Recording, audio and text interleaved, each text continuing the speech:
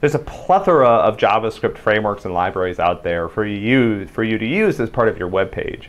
But probably one of the oldest, most distinguished, and most common is something that's called jQuery. jQuery is used by Bootstrap. It's used by a bunch of other frameworks, and it sort of provides a common set of functions and libraries that are used by a bunch of other JavaScript frameworks and on a bunch of pages. So what is jQuery and what does it do? To some degree, jQuery emerged out of a need to try to hide certain differences between browsers that existed at the time. When I deliver JavaScript to a browser, I don't want to worry too much about differences between how browsers render the page and other things like that that could cause my web app or my page to load or look differently on different browsers. And so jQuery originally emerged as a way to sort of paper over and eliminate some of those differences, which I think have sort of converged over time, but jQuery still sort of proves to be quite useful. So what's an example of something that you can do with jQuery? Okay, so I'm at my group's website. This website has jQuery loaded. A lot of times jQuery is loaded into this $sign variable. So this is sort of the entry point into the jQuery library. As its name implies, jQuery is frequently used to make queries over the page contents. And there's a particular way that you do this in jQuery. So for example, here's a way to find all of the H3 tags on the page and print how many there are.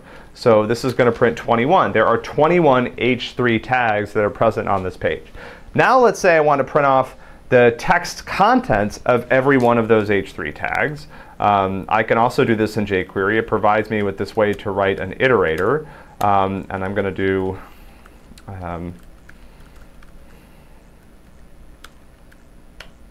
yeah, there we go. So you'll notice that what this did is it went over all of the H3 tags on the page, and then it printed off the text contents. And what you're seeing here is that I'm using H3 tags on this page for the names of my students. So this is Ali, this is Lakshmi, this is Scott. I'm up there too. And then at the bottom, I have a collaborators tab that has some of the people that we work with. So, so this is an example of the types of things you can do with jQuery. jQuery also has the ability to do AJAX requests, so it can actually make calls to web pages and retrieve contents.